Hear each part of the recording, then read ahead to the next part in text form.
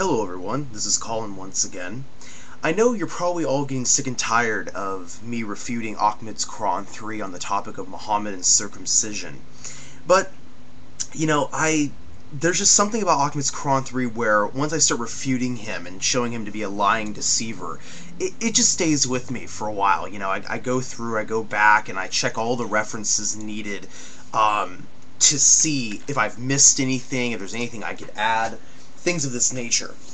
Well, this search really began after I made my newest video, and for those of you who don't know what I'm talking about, in the description section I will post the links to the first two videos regarding Muhammad and circumcision, which refute Ahmad's Quran 3. Now, I want to mention a couple things. First off, I found a book amongst my library. You can see some books behind me here. And this book I'll put in the camera. This is The Prophet Muhammad, a biography by Barnaby Rogerson. Now, Barnaby Rogerson is a historian. He's written several books about travel, about history and things like this, and he wrote this biography of the Prophet. Now, he bases his research off of the most authentic sources, not just theologically, but history, sociology, anthropology. He's done a great job in essentially describing the life of the Prophet on so many different levels. It's such a great biography. And I wanted to mention here, on page 48 of his book, about the last paragraph down, he says, "The age of 8 marked a powerful change in the life of the Bedouin boy," meaning Muhammad. "It was one of the major thresholds of manhood. The ancient Semitic ritual of circumcision marked the transition from boyhood to youth, and was an excuse for feasting and public celebrations. Curiously, considering the essential part it plays in the life of the Muslim male, there are no stories about the Prophet's circumcision, while that of Jesus is marked by a festival in the Christian calendar. Some obscure little religious booklets might suggest that Muhammad's circumcision was performed by angels, but that is no more than a pious thought. Muhammad would probably have been circumcised at the same time as one of the sons of Abu Talib. After circumcision, boys could sleep on the male side of the tent, would no longer eat in the extended gynecium that scented bosomy competitive networks of aunts, mothers, stepmothers, and grandmothers, but would probably take their place around the communal platter of the men. No longer smothered with kisses and tension, they would take grave satisfaction in existing silently on the bottom rung of male society.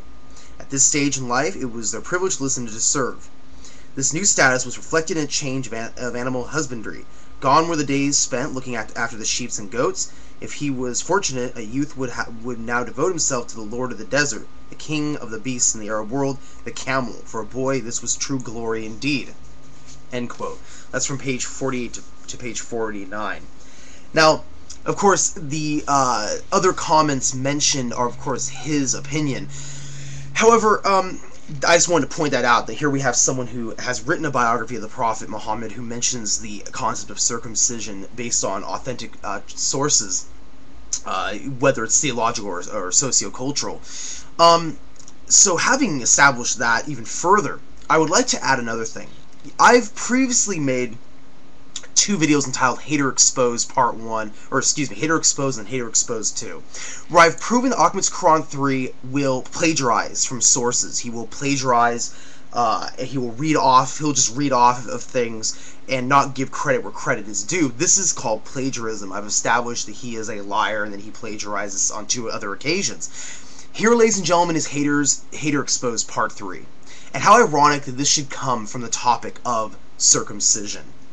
Now, this is really entertaining because I simply Googled, and you can do this for yourself, I simply Googled Muhammad's circumcision. I'll do it again here. Muhammad's circumcision. And you'll see what comes up. In fact, the first one is a books from Google.com. And the title of the book is Male and Female Circumcision, Medical, Legal, and Ethical Considerations in Pediatrical Practices, edited by George C. Denniston, Frederick Mansfield Hodges, and Marilyn Fire Milos. Now, why do I bring up this book? What is the point of this? The point of this is to establish that Ahmad's Quran 3 has plagiarized from this book. That's right, ladies and gentlemen. He has plagiarized from this book with regards to circumcision. Now, how do I know this? How do I know that he has done this? Because as I've caught him before, I will start reading an article after watching his video, or reading a book, and as in this case, and come to find out that, Ahmadsquran3 has plagiarized from this book.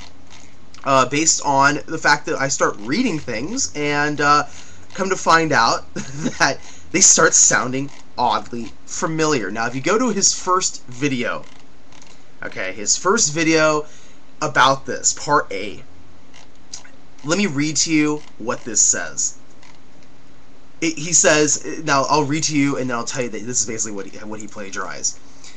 It says, very strangely, he says, I think he says unusual though, and his style is to change a couple words around.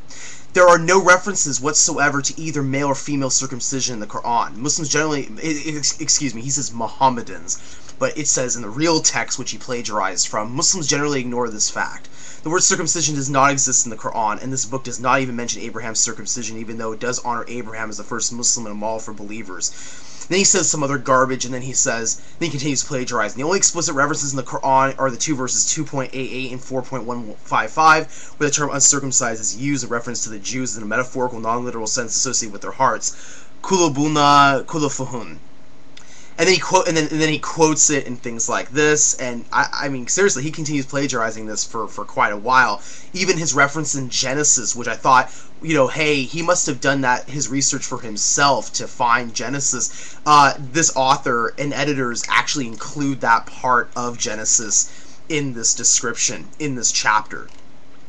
So here you have Ahmadsquran3 once again plagiarizing from a book.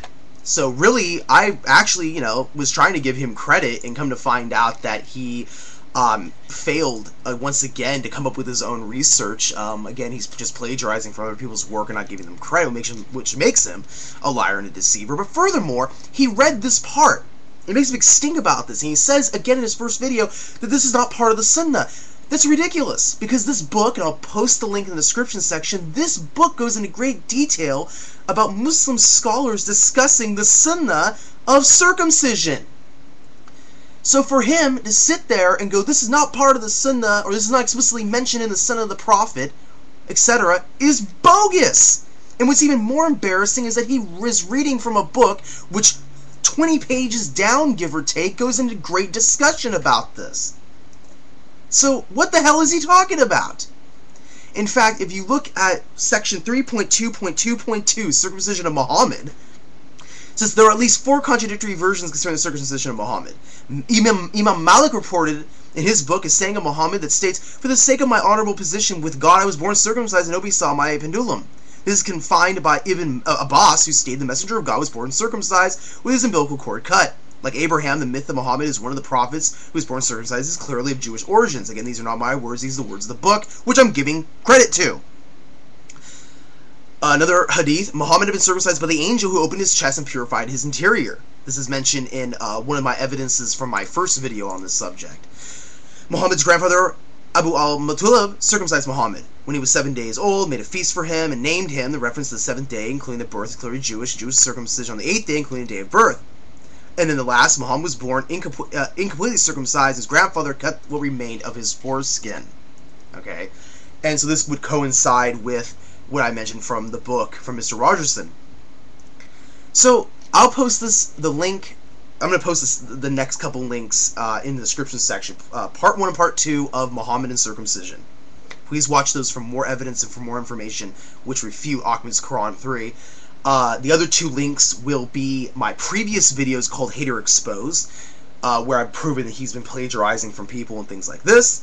And the last one will be a link to this book, which I highly recommend to those out there who are interested in the subject. Now, please remember that this is edited by some non-Muslims, and so the reflection of this, including the author, who I don't even know who the author is, could have a bias. So please take it with a grain of salt, but nonetheless, the information is very fascinating for those of you who are interested in circumcision and Islam. So here I am giving my credit where credit is due, like Ahmadsquran3, who is a liar, who claims that his information comes from his own, that all his statements are his own, and things like this. Wow, what a liar. So, thank you everyone for watching. Peace be with you all.